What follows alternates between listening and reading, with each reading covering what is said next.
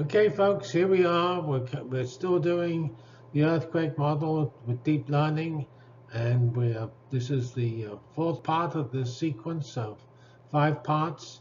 And here we're going to describe what we actually feed into the deep learning model and what it actually outputs. Okay, let's get going. So, what you're doing is remember this operator. The properties are the things you feed into the operator, and the predictions are the things you get out.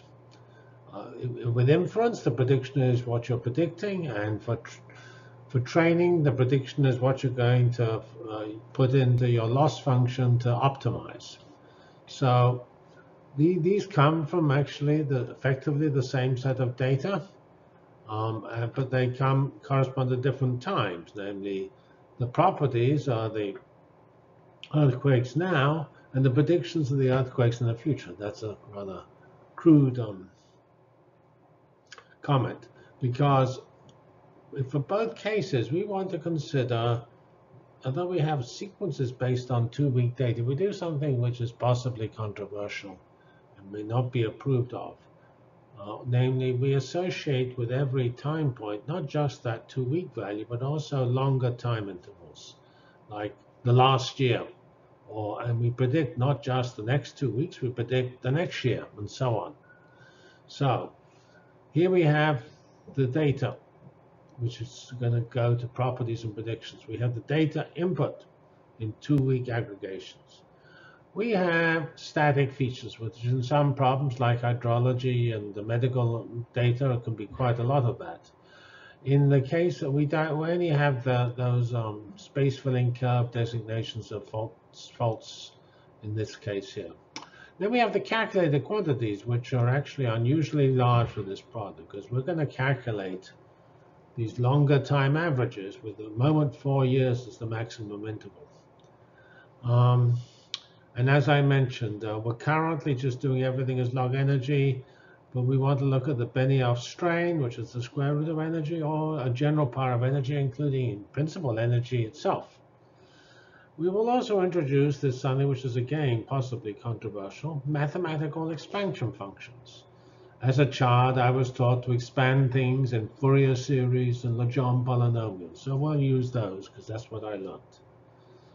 And we have no missing data, so actually that restricts what properties we can use on the input data. As we don't want to throw away too much data, we throw away the first year and don't have any sequences starting in the first year, which means that we can associate with every input sequence the average over the previous year. We're trying to teach it to do a year at a time and 2 years at a time. So we give it the past year and then train on that. And we're going to be also, that training on that as a property is fed through the network. And we're going to get out what's going to happen in the future. And I pointed out that we can have missing data on output. So all we need to have is at least one output value, which means we can take a sequence which ends on the last but one 2-week time interval. All right, now here's some terminology which comes from the Google Temporal Fusion Transformer. So these are the observed inputs. That's what you actually measure for the COVID medical example, or any medical example, daily infections and fatalities. In the case of COVID, there are auxiliary variables which are also observed, which are vaccination rates, measures of social distancing, and so on. And in the case of the earthquake case, we have auxiliary data, which are the bin multiplicity counts, either the total multiplicity, magnitude greater than or equal to 0, or the sort of really more sensitive measure, magnitude greater than 3.29. Then we take these observed inputs and we divide them into targets and unknown inputs. Unknown inputs are ones that you have to observe. And targets are those inputs which you also want to predict. So there's also this, as well as observed inputs, there are known inputs. What are those? Well, a good example is the faults. the earthquake. Faults are known, and they're known at all time. And the other thing is, I pointed out we're going to have properties which are mathematical. Well, math is math. It's known forever. So known inputs are one that are known at every time. Observed inputs are only known when you observe them. And when you do a prediction, when you go to the future, you do not have any observed inputs. That's what you're predicting. Like in the Google Temporal Fusion Transformer in a sales application, they use as known inputs a measure of whether the day was a holiday or a weekend. That's a pretty interesting case. We will show how we do annual variations as in hydrology, or maybe weekly variations as in some medical cases. So targets are the functions of time we're trying to predict, and which are either truly measured directly or they're synthetic. So where we just calculate them from the observed measured values. All right, so this is quite rich. Okay, now we come to these mathematical expansion functions, which are known inputs because they're known once you give me the value of time. And we just use our experience of previous times when you have something unknown, you often expand it in terms of functions, sometimes called orthogonal polynomials or Fourier series. Those are two different types of functions, and we use both in this case here. So the first case was motivated by things like hydrology, which is a one-year time cycle. Natural is not the same each from year to year, but there's obviously spring in one year is correlated with spring in the next year, and so on. For earthquakes, we don't have that value, that regularity. For instance, in the case of medical time series, you get a weekly period because of the fact that data is only gathered properly during weekdays and things. But earthquakes is not like that. So we choose a rather more phenomenological approach. We just put these functions in and let the system use it if it wants. And we choose periods from 16 weeks up to 128 weeks. That's as described here. N equals 64 over 2 weeks is a 128-week period.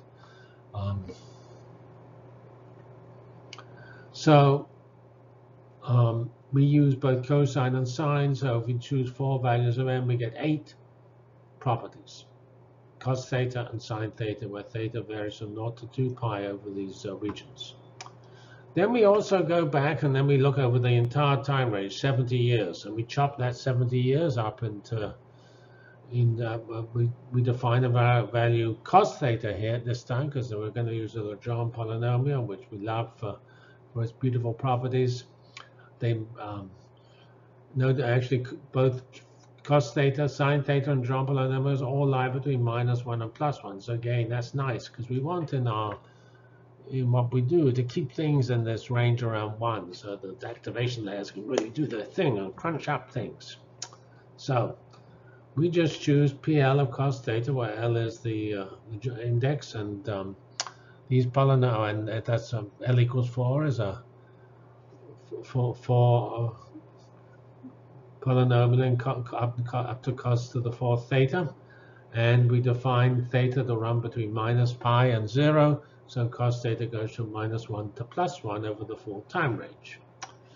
And we happen to use these both in properties and predictions. For the first two methods we did, the LSTM and science transformer, the TFT seemed a bit stricter on what it used for predictions, so we just use these in properties.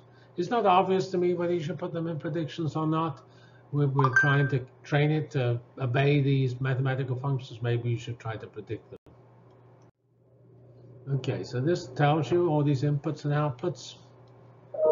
Here is the TFT, which is exactly the same as the LSTM and science transformer, except for the targets. There are many more targets for the LSTM and science transformer because it has both these mathematical functions and also a much broader range of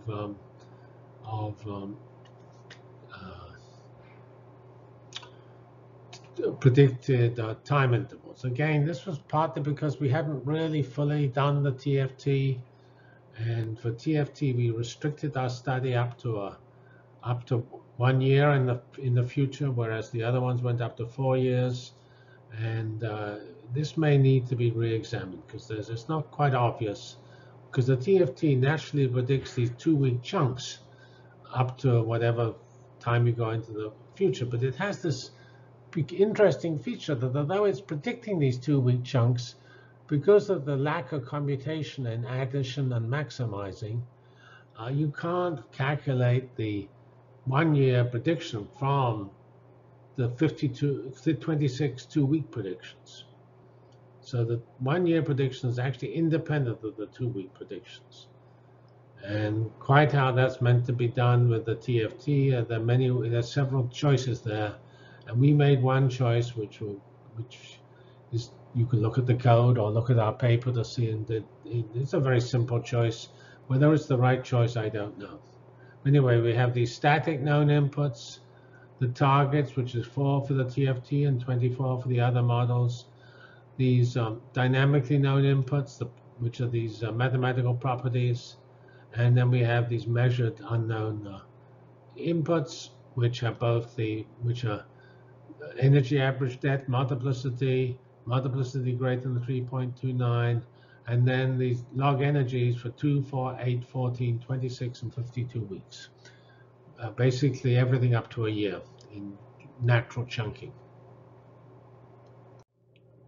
Here is a picture of the architectures. The simplest is the recurrent neural net. It comes out here at the top with an input layer. It has a dense layer with an activation here, and then it goes through here is the activation layer at this level here. There's an input of a size 128 here, which goes into the first STM. It pops out 48. Those 48 go through a second layer, and then it goes through a dense decoder with activation up to 128. Then that goes to the output predictions. Then the science transformer, it is shown here. It has an attention-based, spatial temporal attention-based encoder, and then actually the decoder is more or less the same as this thing here. All the models have LSTM layers in them. They just use them in slightly different fashion. For the science transformer, the LSTM is just used in the final decoder. For the LSTM itself, it is both the encoder, we have an encoder and decoder, which basically the LSTM access. Here we have in the next slide the very complicated TFT picture coming from the TFT paper. It took me an awful long time to understand that. And here we have an encoder, which is actually an LSTM using all the inputs, including the observed ones, going to the past and current targets. And then we have a decoder, which only has known inputs, not the observed inputs, the ones that have to be measured, and that goes to future targets. So that's pretty interesting. Your decoder is feeding in the known inputs. That is something which is a clever idea in the TFT, which was not used in the other models. And then the static variables, which aren't so important for earthquakes, are used to create context. When you do an LSTM, you can define a context. That is done with the static variables in the TFT. And we have the LSTM outputs have a temporal transformer, which tries to find patterns with these various outputs with the encoder and decoder.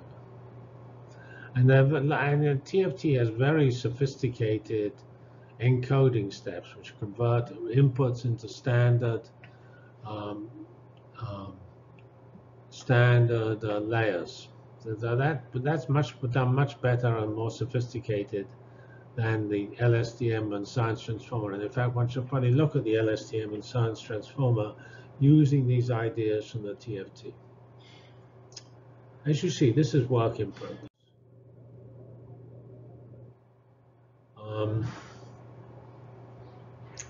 Okay, now here's a little comment on search strategies. Both TFT and science use transformers. These are things that look for patterns. For the TFT, the pattern is relatively simple. It just runs over the time within the sequence.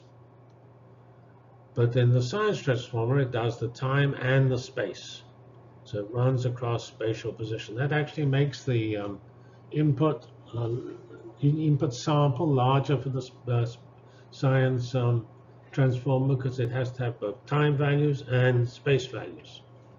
And so it tends to have not lots of small sequences, one per spatial point. It has lots of spatial points in a single input sample. And that actually means that if you do the full, which is actually what I think is used in the presented fits, you have the number of space points involved, which is a sample of the space points. You can't fit all of them in at the time, times the window size. And this number here, number of space points times number of time window all squared, is pretty big, and you lose up lots of GPU memory doing this. So the A100 with 80 gigabytes is particularly useful for this particular algorithm. So here we have the total number of time values is 1785. We have, as before, 500 locations divided into 400 training and 100 shuffling. Sorry, 100 validation. What a stupid comment. I was looking at this, my mind was looking at this bullet here. Everything is shuffled over sequences and divvied up into batches of variable sizes. And we tend to use the number of sequences, total number of sequences, 500 times the number of time values, which is quite a lot. And you actually, if you make all the sequences up ahead of time, that uses up a huge amount of memory. And so we actually don't do that. For most of the analysis, we just use symbolic windows. We hand TensorFlow sequence definitions, not sequences. And so the sequences definitions are converted to sequences after the batch has been formed. So this somewhat increases the compute time, but it drastically reduces the memory. And the compute time used is, I think, 10% or something like that. It's not a huge amount. This is perhaps an interesting technique as general value. I already pointed out the sample sizes are different. For the TFT and LSTM, you have a typical batch of single, one-time, one-location samples where everything is shuffled. So they're all sort of randomly sampled from a complete shuffling of the 1785 times 400 training values. However, for the science transformer, we just have a batch size of 1, because you can't actually afford to have a bigger batch size. There's not enough memory. Because you need to put lots of space points in the sample. So I point out we can't actually include all the spatial values in the with the current memory. So we sample everything. We do sampling, and so we just randomly choose different space-time sequences to be included in every batch. Now, this doesn't matter in training, because the batches just run over everything. So they just, everything is always statistical, everything, so it probably averages out. But it matters for inference, because for inference, you have to do this statistical averaging, even though you only want one answer. So for inferencing, when you're inferring everything, it's okay, because you do want to do everything. But for inference, where you just happen to want a small number of values, then you have to actually do this. Increases the inference time very, very significantly. I should note also a little comment here on time. The transformer involves a lot more computing than the LSTM, but it vectorizes on the GPU much better than the LSTM. And so the transformer is not significantly slower than the LSTM.